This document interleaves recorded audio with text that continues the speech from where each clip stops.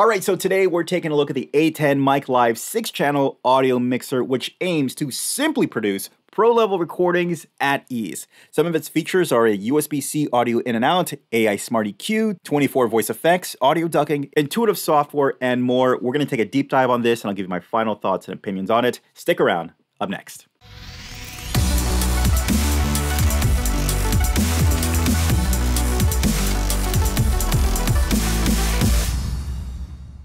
Hey guys, what's going on? It's Low for Low Nose Tech back at you with another gear review, and this is the ATEN MicLIVE 6-channel AI audio mixer. And I gotta tell you off the bat, I've reviewed several of these little podcasts all-in-one stations, and while there's some good, there's some bad, I'm gonna tell you right now, there's something special about this one.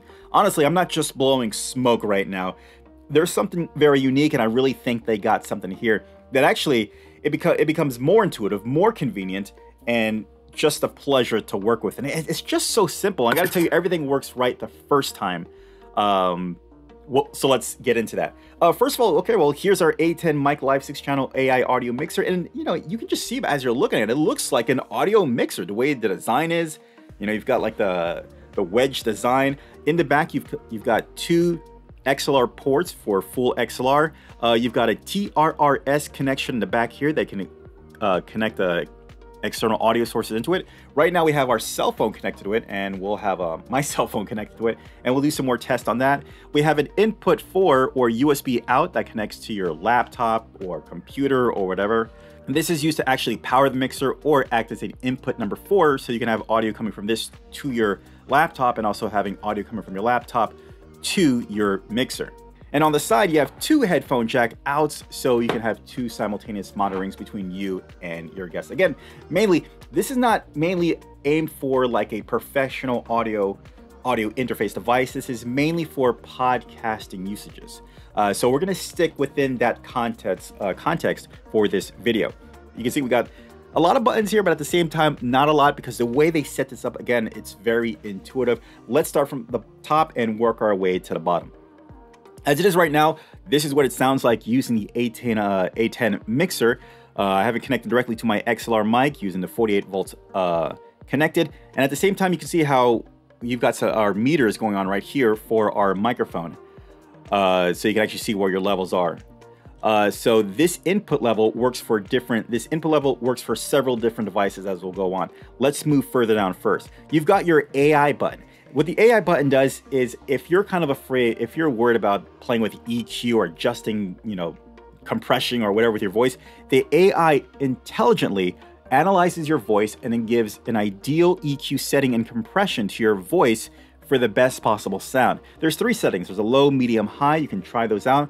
But in order to get that going, all you're gonna do is hold it, and then you start talking for 3 seconds, and then it's analyzing your voice. And as it's doing that, you're gonna see these lights are actually kind of, they're doing a sequence just waiting to actually analyze your voice. So let it do its thing, and then once it's done, you can let it go as it's still analyzing my voice, and then it's done. And now what's on right now is it's the custom effect that I decided to add onto my voice. So as I'm hearing right now, it brought down a lot of the noise in the background, so there's some noise cancellation. It brought a little compression, so I'm not sounding harsh, but at the same time, I can turn that right off, and it's sounding the way it was again. Really great feature to add that. And the thing is, you can add it for both microphones as well. Let's move on. You have your mute button because it does. All right, you have your 48 phantom volts, which this is something I really like about this the ATEN mixer. When I say intuitive, every button has like a double function, meaning you see how it's 48 volt, but if I go to mic 2, it's not, mic 2 doesn't have 48 volts activated, right? So you actually have to select your source, and you see how mic 1 has power, but if I go to here, I have no power. So if I want to actually turn on mic number 2, now that has power, and I'll turn off mic 1, and right now, the mic number 2 is my boom mic right above me, and you can see the levels being played right there. And if I want to, I could bring the levels for mic number 2, and if I want to go back to mic number 1, number 2 off, turn it back on, and yeah, and then here we go. Now I'm adjusting level number 1. All right, so mic number 1, let's switch over. Mic number 2, I'm switching the levels. Again, it's so simple. It just there goes the intuitiveness that I was talking about.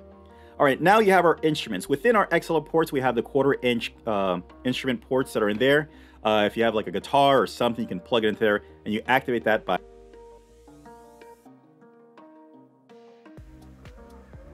There we go, yeah. Yeah, but once you go to instrument, then the input level would become your instrument as well. Now we have our input dial for inputs 3 and input 4. Now, it's always on, but you want to press this dial to actually control the volume of it, so you can control the input level. So as of right now, I'm going to go right here to my phone. I'm going to play some music. Here we go.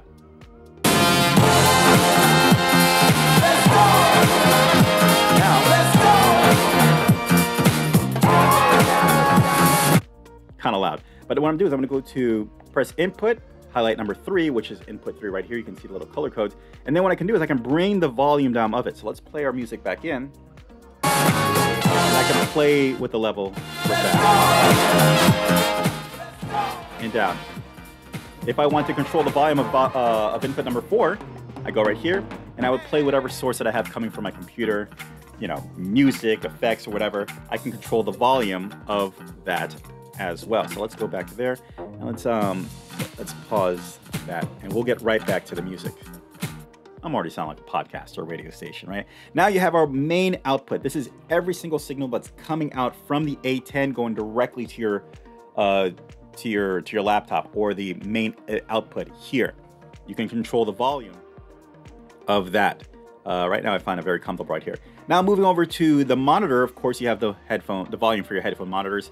If you want to, you could connect external speakers to the headphone jacks, but as it is right now, again, this is mainly designed for a run and gun podcast situation. So one person has headphones, the other person has another headphones. Let's go to our mode. You'll see we have a pitch, reverb, male and female, and they're all color coded. What you can do right here is you can press the mode, and you can see here we've got it's white, so now we're in our pitch mode. So what I can do now is you can hear a difference. If I go all the way to the left, this adjusts the intensity of the pitch. And if I go all the way here, you can see how it adjusts the pitch from there. Let's move to reverb. As we have here, no reverb, and as I slowly move up, it brings up the intensity of the reverb. Then the same thing, we can go to press again, it goes to green. We can adjust the male when it sounds like me normally, and I can go all the way to the end, and it basically pitch shifts into a stronger male voice.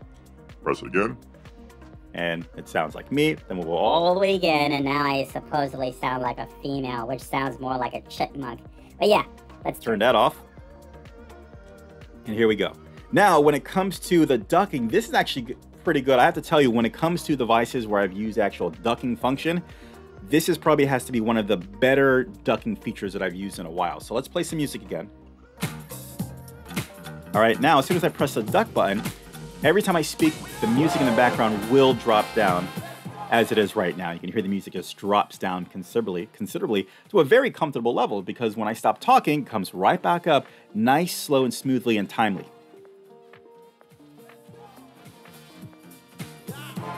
There we go. Yeah, I can't even talk over because it just kind of goes. I'll talk. There we go. So yeah, so that's the ducking feature. I think the ducking feature works really well when it comes to this device. Let me stop the music. Okay, and then we have our effects button as well. 1, 2. We're gonna save 3. Actually, we'll go right now. So if you wanted to, 4. So you've got all these different effects laid out on the board. It's really cool. That's awesome, right? Now, okay, thank you. Now here's the thing. When it comes to these effects, you can also record your own effects on top of it. This will have to say, it's got to be one of the best intuitive and easy to use boards that I've used in a while. Normally, when you want to load an effect in, sometimes it's complicated, but at the same time, you really don't know when you can start. So you might have like a delay of silence before it actually records. With this, it lets you know when it's ready to record and to go. So I'm going to hold this down. I'm going to hold down the number 3. Okay, so now it's a solid yellow or solid orange. It's letting you know that the recording device is armed. As soon as I tap it, it's going to start flashing, and then it's actually starting recording the moment that's happening. So I'm going to tap my music and the 3 at the same time, and we're gonna record.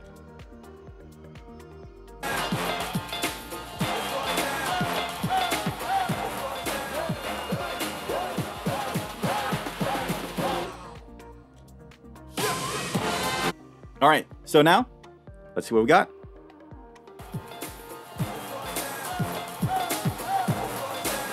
Can you believe it? It's super simple. I mean, that's it. I had to do it once and I'm like, oh, I got this.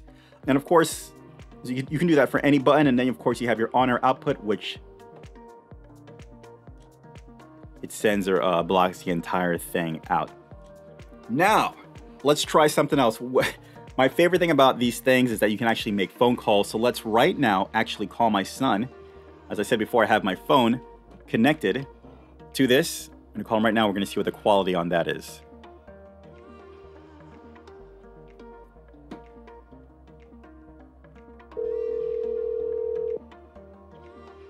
Hello? Hey, Lucas. Yeah. What's up? How you doing? Nothing good. You? I'm fine. You said nothing good? I said no, I'm good. Oh, okay. All right. Yeah. All right. So that's it. I just wanted to give you a call and just test this little mixer.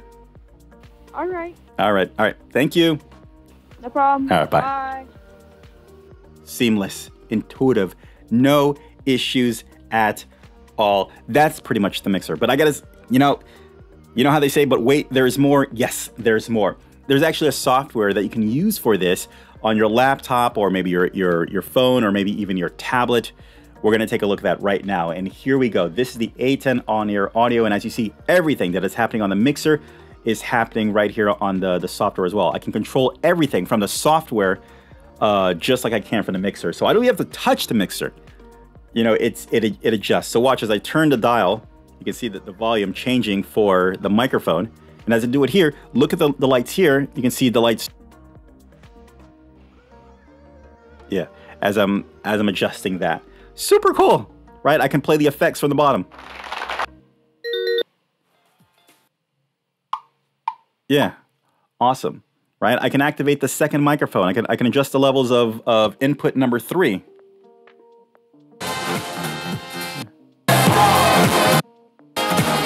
Yeah, it's so intuitive. And the same thing, you can play with the pitch, the reverb, the male, And also customize as well.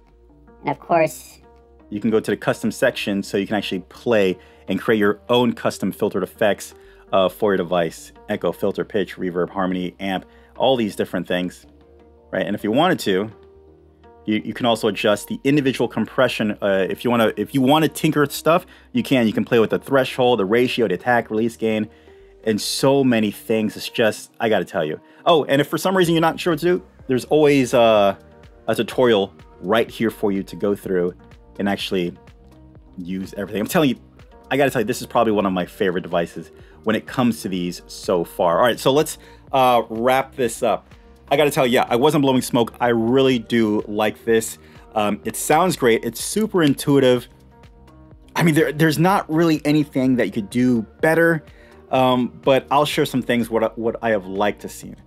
Number one, I wish the USB cord was a lot longer. It being so short, I mean, it's nice and thick, it's sturdy, it's not gonna break, but I wish it were longer to give me a little flexibility within it, because I'm tethered pretty hard to this. I wish it had a built-in battery within it. That would have been nice because, let's keep it as portable as possible. Give me a battery that gives me maybe 2 hours recording time, including powering the microphone and just doing everything that I need to do. Do I need it? I don't know, but I would love to have the option. Maybe a recording feature within it, maybe a USB port to connect a USB stick or maybe an SD card. That probably would have been good. I don't know if I need it, but man, just to know that I have the option, it just kind of puts it up on another level compared to everything else. And also when it comes to these buttons here, would I like more buttons for it? No, I love the way this looks. I wouldn't want to clutter this anymore. What I would say is maybe have a function 2 button for, let's just say we take these 8 buttons and then it becomes like another 8 button by a function button, or instead of us just pressing it once, we can long press it for the second effect. But that's about it. Outside of that, guys, the ATEN UC8000, the MicLIVE 6-channel AI audio mixer, this has to be by far my favorite one of these podcasting, all-in-one podcast-to-go situations so far. I can't rave about this highly enough, and I'm not blowing smoke. Yeah. All right, guys, I really hope you this video helped you out so much. As always, I'll leave links in the description down below. Let me know what you think about the ATEN UC8000. And also, guys, make sure you hit that subscribe button so you don't miss out on any future videos. Hit that like if you like what's going on here, and also ding that notification, well, so you don't miss out on getting notified on future videos. Guys, thank you so much for watching. Take care. Bye.